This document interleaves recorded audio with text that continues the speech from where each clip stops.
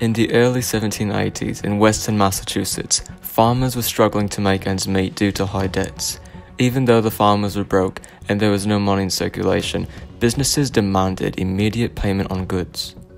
Unlike other states, Massachusetts didn't pay any pro-debtor laws, causing the sheriff to seize farms and put those who couldn't pay taxes in jail. This left farmers to take matters into their own hands. At first, many farmers peacefully drafted a document of grievances and proposed reforms. When ignored, Captain Joseph Hines led a few hundred men to block the courthouse in Northampton. This act caused many more just like it. No more debts! No more debts! With conflict inevitable, the farmers needed someone to organize them. Enter Daniel Shay. Being a farmer in Shellam, as well as having fought at Bunker Hill, Daniel Shay understood the problem and had war experience.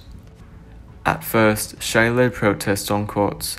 In September 1786, Shay led 600 men to shut down the court in Springfield, but failed after encountering General William Shepherd. Escalating the situation even more was an incident where militia assaulted a poor farmer and his family.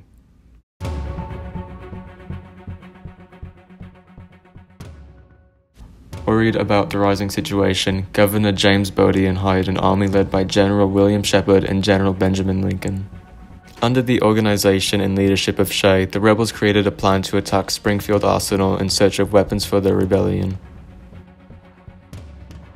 On January 25, 1797, Shay and two other leaders led 1,200 men, armed with guns, pitchforks, and clubs in an attack on Springfield Arsenal. Luke Dye and Eli Parsons were the two other generals. Dye was supposed to come from the north with 400 men, and Parsons from Berkshires with 600 men.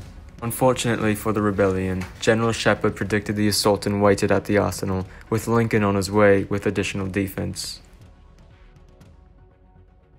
When Shay arrived, shots were being exchanged between the two armies, resulting in 2 rebels dead and 20 wounded.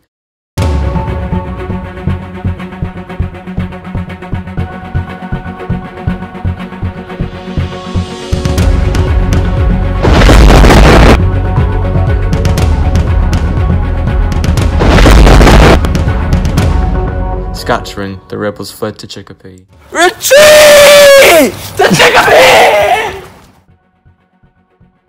To intercept reinforcements, Lincoln sent troops up to Connecticut to encounter Day. Having failed, Daniel Shay fled to Vermont.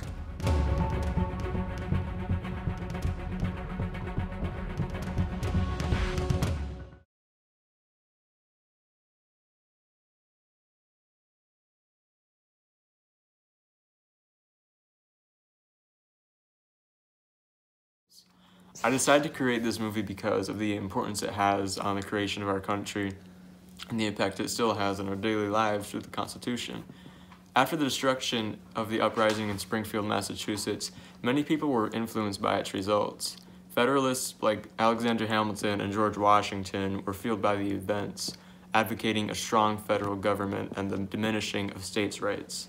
Nationalists used the rebellion to heighten paranoia, and George Washington was convinced enough by their arguments to come out of retirement and take part in the Constitutional Convention, where he was elected the first president of the United States. This movie was just really fun to make, and I like it just because the history it embodies and like what happened afterwards. You know, there was a new governor that pardoned most of the farmers that were going to be executed for their crimes, and you know, things just really turned upwards for Massachusetts and taxes.